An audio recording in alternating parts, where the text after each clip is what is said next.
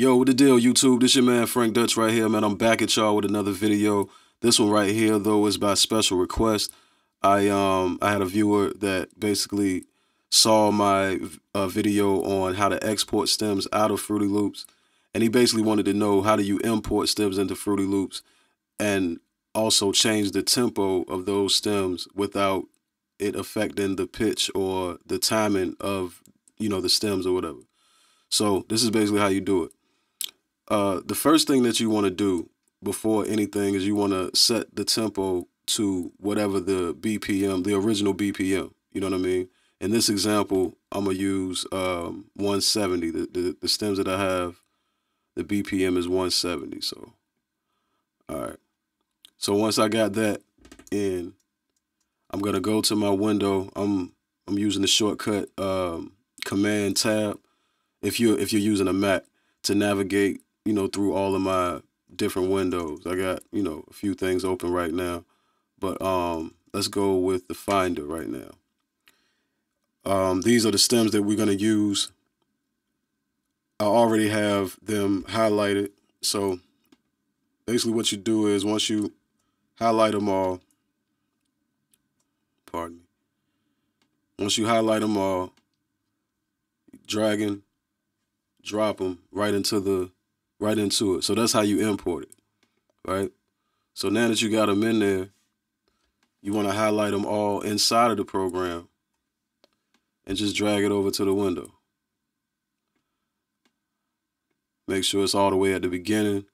And while we edit, let's make sure that we have the bar snap setting on. That way it'll keep you, in line with, each individual bar.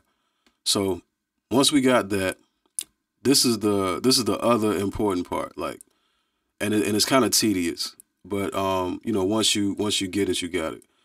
If it doesn't already import with the time stretched already on, you're gonna have to do it manually. So you go to each one of the tracks.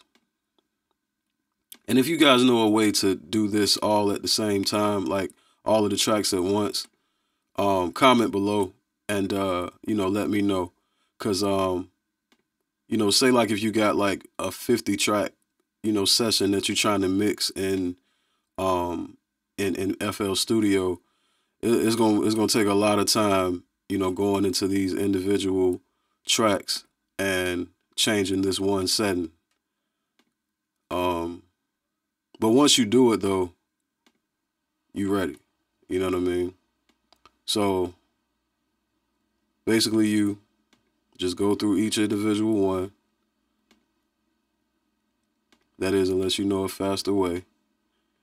And once you're done with them, you hit play to test to see if everything is going good. So we're going to hit the space bar. And, oh yeah, make sure it's in song mode as well. Turn the metronome off.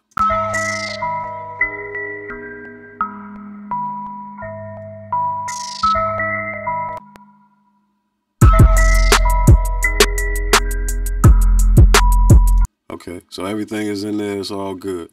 So let's start it back at the beginning. Now, watch as I move this. Oh, this is another important thing. After you turn on the stretch option on each of the individual tracks, you want to make sure this little button right here is highlighted. Like you want to make sure that little dot is in there, because what that's gonna do, that's gonna activate the time scaling feature. So I had it at 170. It's 183 now.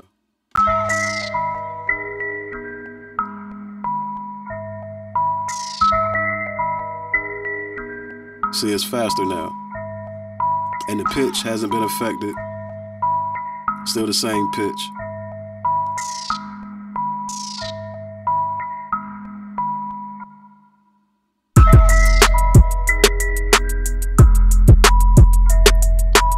I'm gonna speed it up while I'm playing it.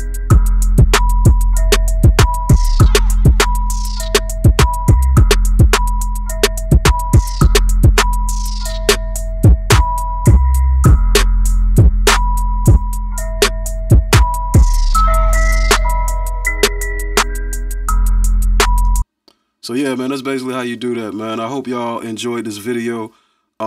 Please don't forget to subscribe and hit the bell so you can stay on point with everything Apex Music and Media. Follow us on Instagram at Apex Music and Media. Follow my Instagram at Frank Dutch Music. I also got a sneaker page too, you know what I'm saying, that I'm lightweight promoting. It's called The Sneaker Peeker. The Sneaker Peeper.